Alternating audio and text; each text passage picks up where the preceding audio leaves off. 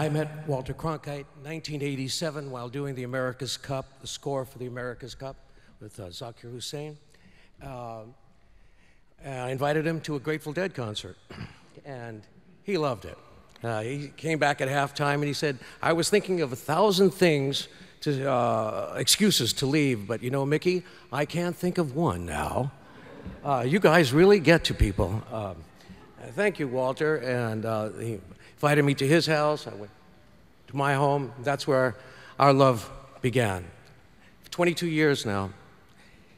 He was a great drummer. He loved to drum. This was one of his last real freedoms.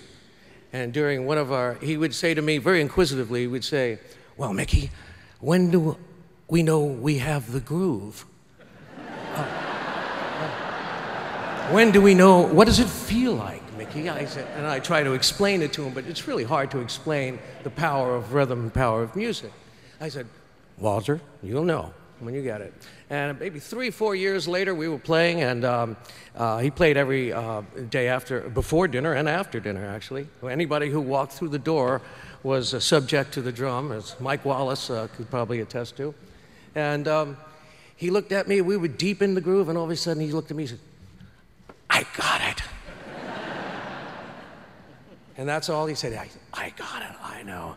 Well, Walter, this rhythm was one of his favorite rhythms, and we're going to play it for him. Walter, my dear friend, bon voyage.